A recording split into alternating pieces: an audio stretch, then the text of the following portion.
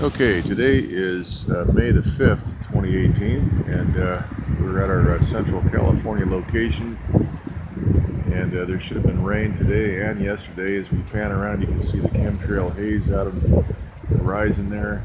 Very heavy chemtrail spraying over the approaching moisture field, which has prevented the rain that we should have had today and yesterday. If you look at the satellite maps yesterday and today, you can see that moisture field moving in.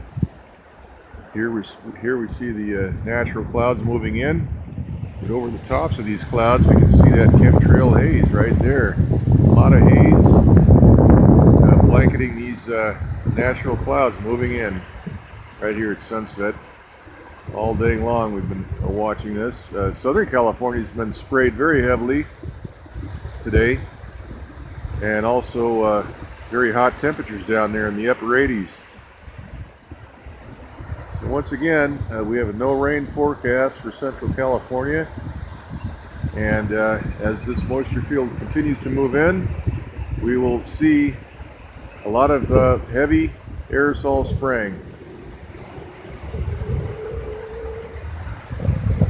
Okay, we'll try to get another update real soon with the maps. Alright, that's it.